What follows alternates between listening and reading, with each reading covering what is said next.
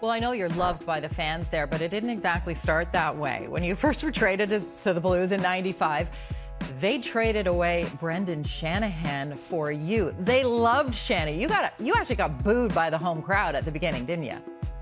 Yeah, I was public enemy number one. It wasn't the it was not the easiest of transitions. Normally you get booed in the away building, but I was getting booed in the home building. It was not easy, but I think that's what makes this that much sweeter is fighting through that adversity. And you know, I didn't exactly blow the doors off with my play either. So getting through that, learning how to be a pro.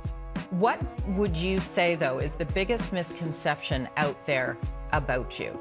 Everybody always points out the mean streak and the quasi-dirty play, and they forget that I was a good passer. They forget that I could quarterback a power play. They forget that I killed penalties. They forget a lot of the other stuff, and that's okay because the mean side created this mystique and created the edge that gave me a little extra time on the ice, allowed me to, you know, buy an extra half a second to make a play or what have you.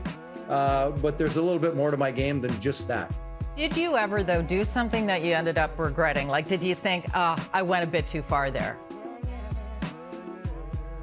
Nope. I love your honesty. As Berkey says, when you're driving fast, you're bound to get a few speeding tickets. So it comes with the territory. What would you say you miss the most about being an NHL hockey player? The rush of adrenaline as you're coming through the tunnel onto the ice, and you can feel the energy in the building as a playoff game is about to start, and just, you know, being in that moment and kind of relishing the buzz in the building and what's at stake and the momentum swings and things like that. In everyday life, that's very hard to replicate. What do you not miss at all about playing in the NHL? I don't miss waking up sore every day. However, I still wake up sore every day, but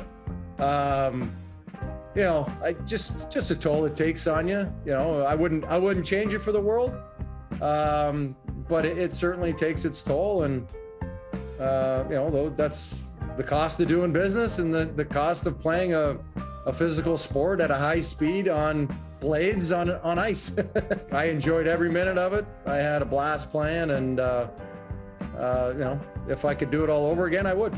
I saw last month you joined Twitter at Chris Pronger. You've got like way over 17,000 followers already. First question, what took you so long? You know what? I talked to a few friends of mine that actually worked at Twitter and know me, and they're like, you know, you need to, I would hold off. I wouldn't engage in the masses. There's a lot of stupidity on there. Have you gotten into any Twitter battles yet? I'm unwilling to get into a keyboard contest with somebody who I don't know nor care about when they're being rude or disrespectful. So I just hit the block button and move along and engage with those that you know, want to have a real discussion about real world issues and real world life. Happy to participate in that type of stuff, but the silly kids games can run along with where they belong. Chris, what do you think is going to be going through your mind as you see that number 44 being raised to the rafters on January 17th? You know, a lot of pride on a number of fronts. You know, I think happy, you know, it's kind of the last piece of a long career. You know, turn the page on hockey, and 2.0, 3.0 will fully begin.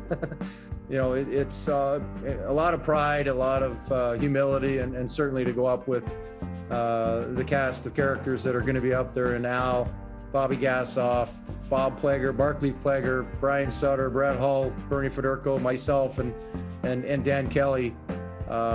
You know, it's pretty special to be a part of that group. Well, it's an honor that is very well deserved, and congratulations to you, and thank you for spending some time with us here today.